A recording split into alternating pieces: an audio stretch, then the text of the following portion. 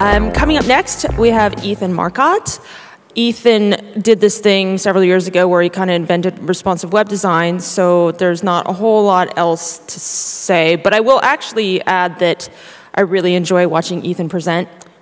Great stories, and I look forward to what he has for us today. Thanks.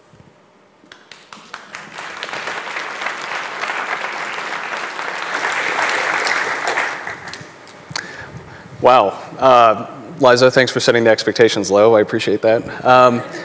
First of all, I think Jason, Liza, the entire team at Cloud4, let's give them a quick round of applause. This has been an amazing, incredible day.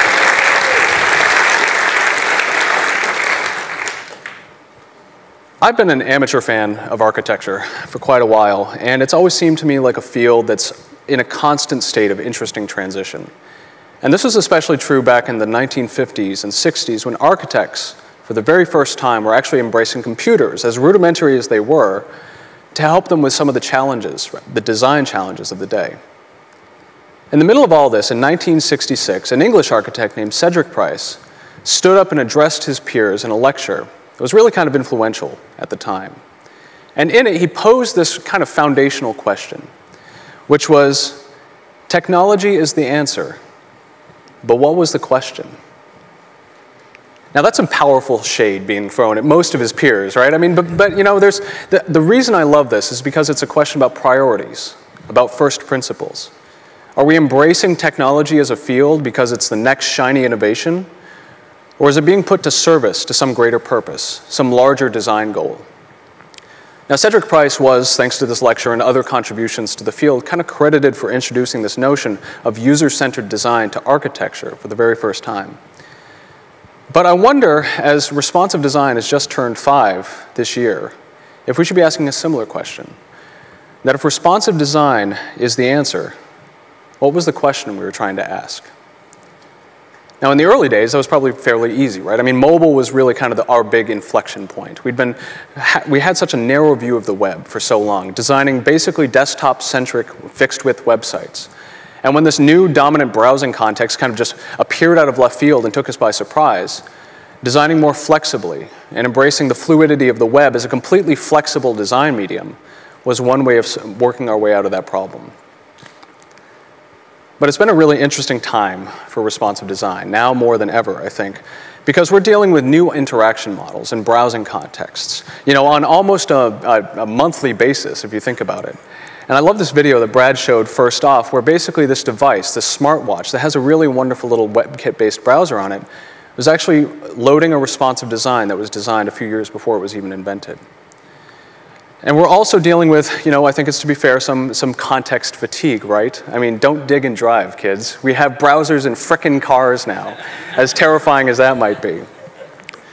But we're keenly aware now that the web is everywhere and anywhere, right? I mean, we don't have any control over when or how people are actually interacting with our work. And we're keenly aware of device fragmentation and diversity in general. And so as a result, it's been really amazing to see the conversation shift subtly from a design standpoint, where we've sort of ousted this idea of the page as our sort of guiding design principle. And we've, you know, as we've heard from many speakers throughout the day, that we've embraced this idea of designing more modular patterns, these smaller bits of our design that we can then stitch together to create something larger and more responsive. So in other words, we're no longer designing from the canvas in, as Mark Bolton called it, that we're starting from an abstract system of columns and rows and then filling that grid with a whole bunch of information and stuff. Instead, I think we realize as responsive designers and developers that our work begins a level below that. You know, Trent Walton had this really wonderful blog entry that he wrote a few years ago talking about his transition from kind of a responsive design skeptic into somebody who's doing some beautiful responsive design work in general. And he talked about how he traded the control he had in Photoshop for a new kind of control. Not less control, but a new kind. One in which he could use flexible grids, flexible images, and media queries to build not a page, but a network of content that can be rearranged at any screen size to best convey a message. And that's a beautiful image, really, because as we've moved away from this idea of our designs as being, you know, this sort of one holistic, tightly bound entity, we're starting a level below that. We're investing ourselves in building those networks of content by investigating the needs of the modules that comprise a larger responsive design. Each one of these modules or patterns, I mean, they're effectively small, responsive layout systems. They often have their own breakpoints independent of the other patterns around them. But then when we build these small layout systems, we can then stitch them together to build these larger, more responsive designs that can be viewed anywhere or anywhen. The thing is that the more responsive design work that I've been doing and adopting more of these pattern-driven principles, I've found that it's been changing the way that I think about designing for the web in general in a couple subtle but I think kind of important ways. You know, here's a really simple example. This is not going to blow anybody's socks off, but I've been working on the redesign of a blog, a fairly popular one recently. And as with any website, I mean, it's got a whole host of really interesting patterns kind of peppered throughout it. One really modest-looking one is this article teaser that appears on the homepage or on section fronts. Hold your applause. I mean, I'm sure you guys have probably designed a few of these even just today. But it's got some fairly common, you know, individual components inside that make up this larger pattern that is displayed on many parts of the site. You know, so again, you know, nothing too surprising here, but really we have, you know, a byline right up at the top with a comment bug, you know, to show how much discussion it revolves around this particular article, prominently displayed in the top right. And then the article title, you know, immediately beneath it. And then finally, we have the summary or the deck that actually teases a little bit more about what's inside this article before the user commits to viewing it. Now, in the old days, if somebody were to hand me this approved design, you know, the old days being 7 months ago, probably, you know, it would probably be a fairly common assumption for me to basically just sort of start at the top of this pattern and start marking it up more or less from top to bottom as the visual order has been shown. But as I've been working on more patterns like this, I've found that it's very helpful for me to ask myself just a really common question at kind of every stage of the design process, which is specifically, what if somebody doesn't browse the web like I do? You know, this is it's a fairly obvious question, right? But this is a really helpful way for me to sort of work my way out of some of my default assumptions. You know, if I'm working on a widescreen layout, this question is a really great way of, you know, foregrounding the small screen layout. You know, it's just trying to balance both of those concerns side by side. But for a pattern like this, it's actually kind of helpful to think a little bit more about moving beyond the visual presentation of this information. If somebody's actually having this, experiencing this in a non-cited context, and they're having this information read aloud to them, starting right off in the markup, in the source order, with the attribution, could actually be a little disorienting. You know, who is this person that's being read aloud to me before I actually encounter the article title itself?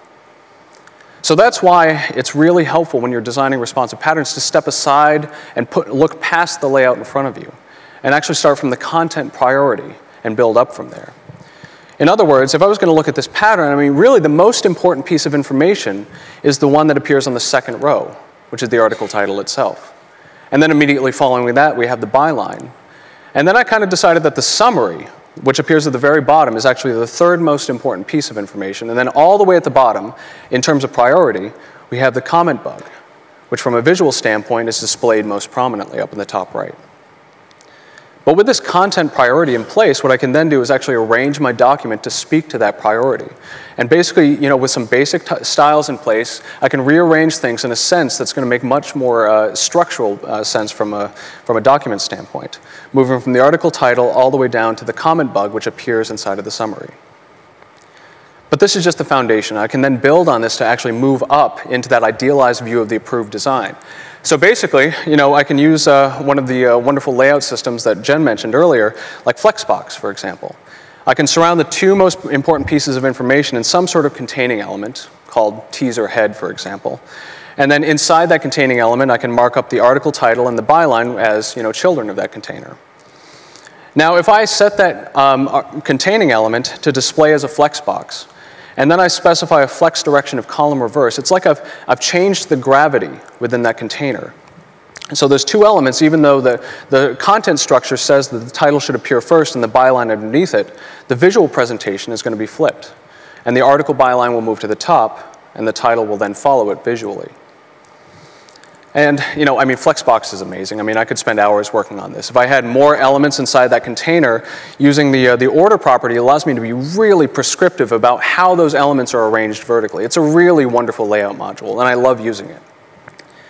But the thing is that at least in this particular pattern, this doesn't do me any good for the pieces of content that reside outside the flexible box, like the comment bug that appears at the very, very bottom. Ideally, what I would like to do is that if the browser supports Flexbox and introduces this more advanced layout, I want to take that comment bug out of its default position and move it up to the top and anchor it off to the right of the byline and the category information. Put it right in the top corner of this pattern. But I only want to do that if the browser properly supports Flexbox, which unfortunately is not as commonly supported as we might like it to be.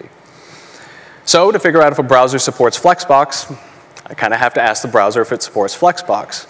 And I can ask a simple little question in JavaScript that's basically just looking for some specific Flexbox properties that I'm going to be implementing in this particular responsive design. And if the browser passes that test, it answers in the affirmative, yes, I support these properties, I can then append a class to the HTML element right at the top of the page to say that I've passed the test, and I now have a class of supports Flex. And with that class in place, what I can then do is I can sort of quarantine some more advanced styles for the browsers that are going to benefit from that more advanced layout. So I can conditionally turn that teaser head element into a flexible box. But more importantly, I can apply some absolute positioning to the comment bug that resides all the way down at the bottom end of this pattern. In other words, what I've done is I've started from some baseline structural markup with some light typographic styles applied to it, but this really represents the true content priority that I'm trying to convey to the reader, whether they can see the layout or not. And then if the browser passes the test, what I can then do is take the comment bug out of its default position, and I can apply the flexible box layout to the teaser head right at the top and change the order of the title and the byline. But I can also absolutely position the comment bug right up in the top right corner of the element to achieve the final idealized view of this one particular pattern. In other words, I think it's really, really helpful that when you're working on a responsive design, it's helpful to move past the visuals in front of you and design the content priority, the true structure that you're trying to communicate to the end reader, and set aside the layout as a final enhancement and move up to it from that foundation. And this works really well with simple content types like this article teaser that I've been boring you guys with for the last few minutes. But it can actually work really well for more richly enhanced versions of different patterns as well. As a quick example of this, I thought I'd tell you a story about a circle that I designed recently. Again, hold your applause. I mean, more to the point is a story about 4 circles. I've been designing a series of web applications recently, and I still don't understand what a web application is, although people tell me I've been working on a lot of them. But they happen to be responsive, and they contain a number of really interesting patterns. And they tend to be highly transactional. And even in certain UIs where you might be doing a whole bunch of rote tasks, maybe 20 or 30 times at any given page, these patterns can be stitched together in interesting ways to build that larger UI. And you can still have fun interactions, even in something that's highly transactional. So like this 4-across picker that was designed, we kind of came up with a visual presentation and then started talking about some ways in which we could enhance it with some simple animations to sort of demonstrate that the UI had changed in certain ways when the user made a selection. And what we ended up settling on was a simple 3-step process. That when the user makes a selection out of those 4 elements, whichever element they choose is going to move into the second position. It could be the first element or the 4th element. It's always going to slide to the second one. And then simultaneously, an OK and a cancel button are going to appear magically to allow them to submit or back out of the choice they just made. And then it's all going to have that super fancy transition animation stuff that the kids are talking about today. Now, the temptation, at least for me as a designer, when I'm looking at something like this and trying to think about how to prototype or implement this, is to focus on the aesthetics, to focus on the shape of the circles or the typography. But really, the more devices that we're designing for, not just the different size screens, it's really important to put aside the aesthetics. And just as with the article teaser, what we want to do is ask ourselves the question is, how can we design a transaction first, independent of the interface?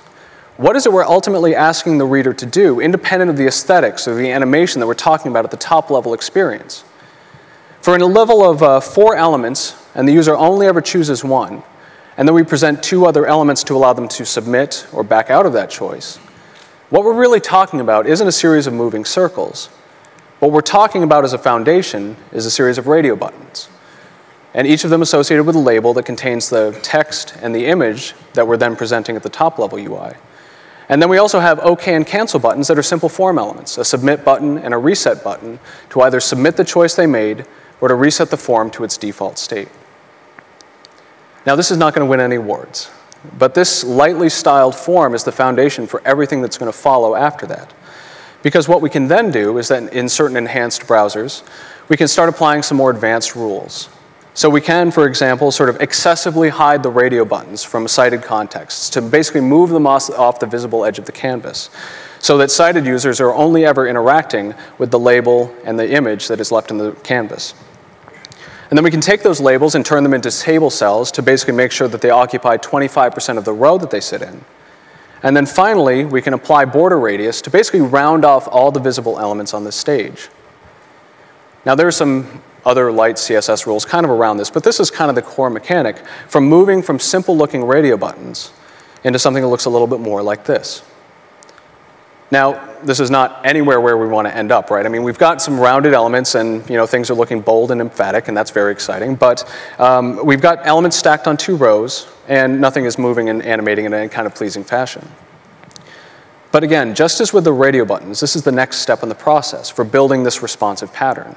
This is the foundation for the next step that's going to precede it. But to move past this step, what we then need to do is actually ask the browser another question. Just as before when we were asking if, for that one pattern, if they support Flexbox, this time we want to actually see if the browser supports certain advanced animation features. And if it passes this test, if it answers yes in the affirmative, I am capable of more advanced animations, we're going to apply a class of hasAnimation to the HTML tag at the top of the document. With that in place, things get really interesting, because we can move from a layout that looks a little bit more like this, and actually in those animation-capable browsers, move into a single row layout. We're going to take absolute positioning and use those, take those confirmation buttons and move them up over the visible labels that the user is going to be interacting with. And this stinks. We've broken the form, right? I mean, basically, like, we've concealed half of the elements that the user is going to be interacting with. But what we can also do is we can actually use scale transforms to take those buttons and actually shrink them down to be 0 pixels tall and wide. We can turn off their opacity and use z-index to actually stack them underneath the 4 elements that the user is going to be interacting with. Now that hiding mechanic we actually want to reuse for any element the user hasn't selected in that 4 across picker. And that's where the second sort of more complicated looking selector comes in. Now this looks a little hairy, but really all we're saying in plain English is that if our form has a class of selected, hide all the labels that don't have a class of checked. In other words, we don't have to write reams of JavaScript to track animations or position of individual elements within this pattern. All it has to do is that when the user makes a selection from these 4 radio buttons, it applies a class of checked to the label that the user just chose, and then applies a class of selected to the form to signify that there's been some sort of state change inside the form itself. And when that happens, it's going to use that same hiding mechanic to basically disappear all the other elements the user didn't choose. So we have more or less all the building blocks we need to finish off this pattern. We have a single row layout working, and then we have a simple show hide mechanic in place. And this is where we can finally finish things off with a little bit of animation work. We can apply some global transitions to all the visible elements in the page, and then we can basically use nth child and translate x transforms to basically slide selected elements into the final position when they've actually made a choice. Now this looks a little bit hairy, and I wrote it and I barely understand it. But basically all we're saying is that we know that we have 4 elements in any given row, and we know that we want the second position to be the terminal one. Any element that we choose is going to slide into that position. So all those translate x transforms that are using units of 100% are basically saying that each element, when it's selected, is going to be moved relative to its width into that position, relative to a width of 100%.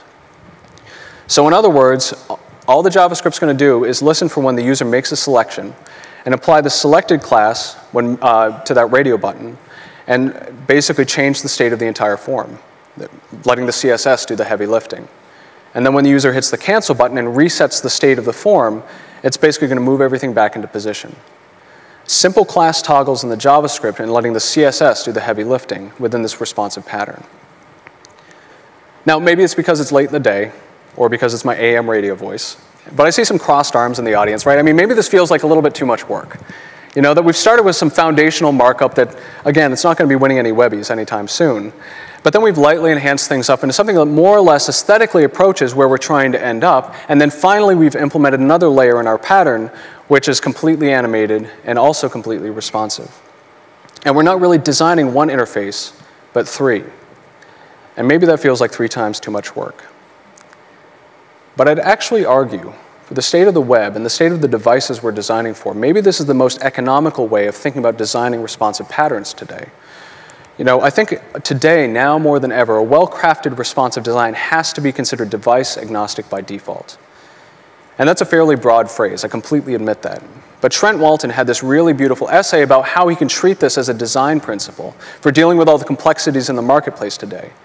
And he basically argued that like cars designed to perform in extreme heat or on icy roads, websites should be built to face the reality of the web's inherent variability. By thinking about your patterns, not just in terms of one final idealized layout, but in terms of layers, you're better prepared for a web that doesn't actually care about preserving the integrity of your design. And this notion of enhancement has been at the core of every responsive design at scale over the last few years. I mean, the BBC News is one of the most visible and often, highly cited versions of this, where basically they have a wonderful responsive site that houses all these UI niceties kind of peppered throughout it. But this is just one view of their responsive design. Because if you're on a slightly less capable device, or if certain network conditions fail the end user, you're presented with a UI that's completely responsive and very fast. But certain elements have changed their experience just a little bit. Those expandable menus are just skip links that bring you to the bottom of the page where the menus reside by default. Tabs don't toggle content dynamically. They actually take you to a separate page where that content natively resides. And then secondary stories on section fronts don't actually have thumbnails associated with them. Those are seen as enhancements, not core content. Now, the way that they think about designing every single pattern on their responsive design is by thinking about a baseline experience that's served universally to every web-connected device on the planet. And then they conditionally enhance up into something a little bit more refined, but it's still responsive, and it's still the same website. And so the process they use is going to seem very familiar to you now if you've been sitting through this talk, which is this process that they like to call cutting the mustard, which is my new favorite phrase ever. Does your browser cut the mustard, sir? Basically what they're saying, they're committing to loading just enough code to see if your browser can then benefit from more code. They're inlighting just a little bit of JavaScript to see if your browser is sufficiently modern. And if it passes that test, then they bootstrap the UI with more CSS and more JavaScript to provide that more refined experience. But if it fails that test, or if the network fails the reader, they're still left with an incredibly fast and responsive UI. This kind of enhancement of designing sites or responsive patterns is one of the most effective ways of managing all the complexity in front of us from a device standpoint. This basically allows the BBC and publishers like them to stop thinking about individual platform bugs and device combinations, but really focus on their site is existing in 2 broad experience tiers. And both of them are incredibly fast and beautiful in their own way. There was this one wonderful quote that came up on Twitter a few days ago. Scott Gell basically said that we don't disable JavaScript just to test how a site works with JavaScript disabled. We do it to test how a site works in non-ideal net and browsing conditions. And I think there's something really powerful about that we can design for failure. But the other thing that I really wanted to hone in on is this idea of non-ideal. And I think with all the challenges in front of us and the state of the web and the networks that we travel on a daily basis, we should be looking for more opportunities to design for the non-ideal.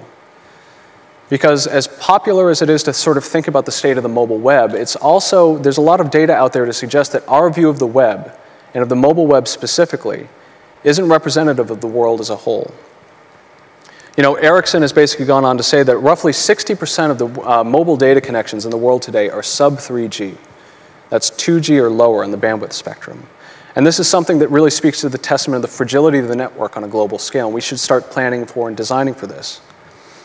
And I loved this image that Sophie showed earlier, and this is really powerful because in the midst of the Syrian refugee crisis, which is one of the greatest humanitarian crises of our time, one of the great through lines through all the photography that's coming out of these people looking for safe passage to safe harbor are smartphones. But these smartphones don't look like the ones that you and I might have in the room, and they're on networks that are nowhere near as powerful. And our definition of smartphone here in more developed economies is much, much too narrow. These devices are web capable with wonderful browsers on them, but they're much cheaper and much less powerful than the ones that you and I might use on a daily basis. There's this other quote that I saw recently that basically said that some of the next billion to come online are taking boats across the Mediterranean, the South China Sea, elsewhere. They will have smartphones. So I think it's interesting to sort of think about maybe we can change a little bit of the way that we think about designing responsively for the web today as we look to responsive design's next 5 or 10 or 15 years. That while we've been so focused on one particular view of mobile, maybe we can open it up a little bit more broadly so that we're focused not just on devices, but on the people that are holding them, no matter where they may be. And I'd like to thank you very much for your time.